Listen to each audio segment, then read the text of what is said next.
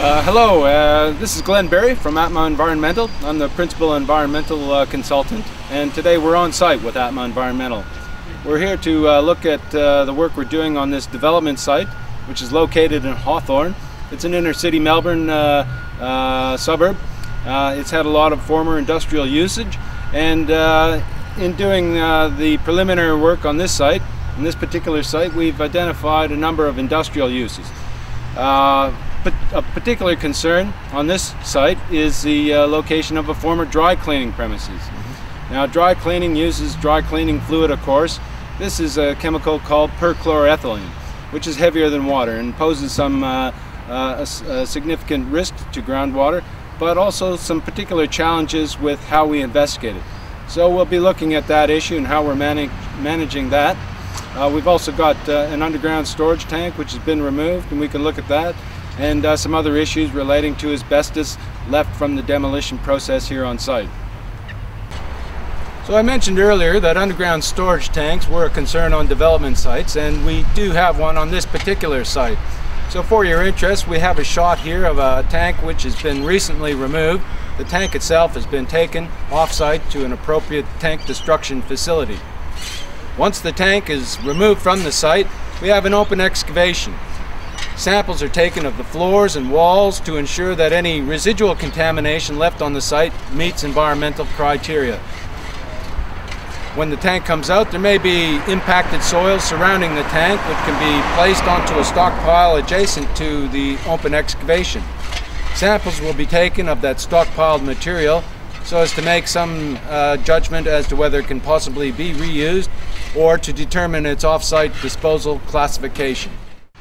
Well, here I'd like to introduce you to Rory McPhillips.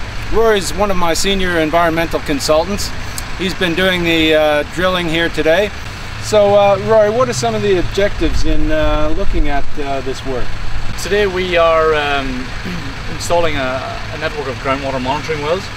The aim of the exercise is to further assess the impact of known groundwater contamination on the site, and ultimately to determine whether or not the historical dry cleaning use on site may have been the source of this groundwater contamination. That brings me around to the dry cleaning. Now, on dry cleaning sites, what are some of the risks in drilling those type of contaminated sites?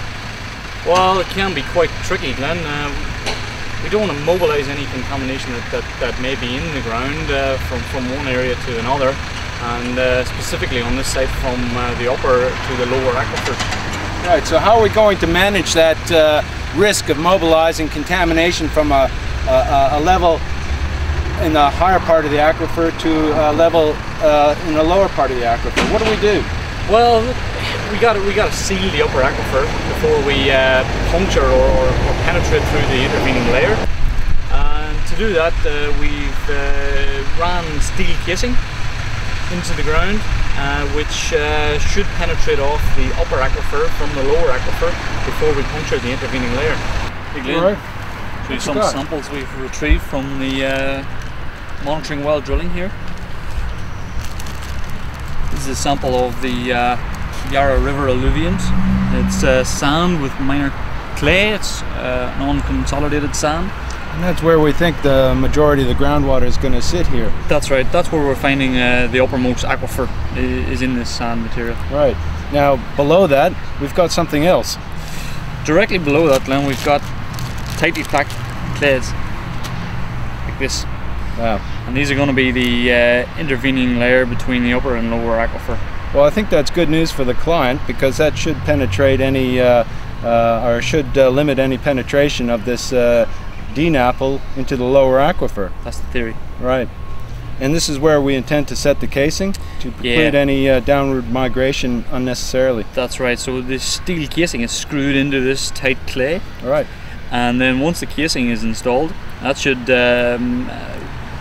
stop any water from the upper aquifer accessing the lower aquifer when we drill through the casing. Enable us to drill a bit deeper and get the sample from the lower aquifer and find out what's really going on here. Yeah.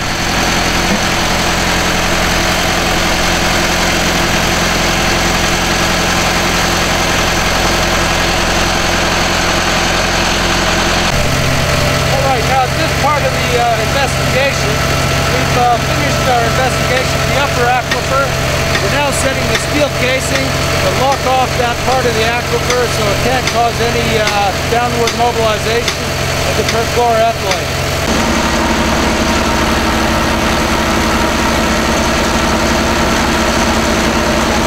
I mentioned earlier that asbestos on development sites can be an issue.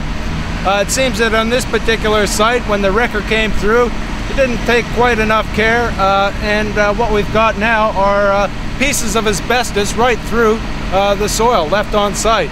So we're having to manage that. Rory, you found a few of the pieces here that you've got.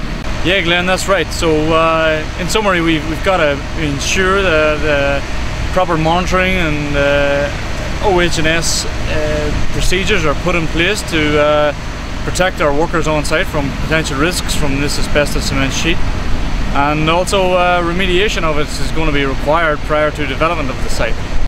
Alright, so we've been here on site in Hawthorne. We've been looking at the goings on. We've taken a close look at the hydrogeological assessment, particularly how we're drilling this aquifer and the measures we're taking with respect to the dry cleaning fluid that's been found here. We've looked at the asbestos, and we've looked at an underground storage tank excavation.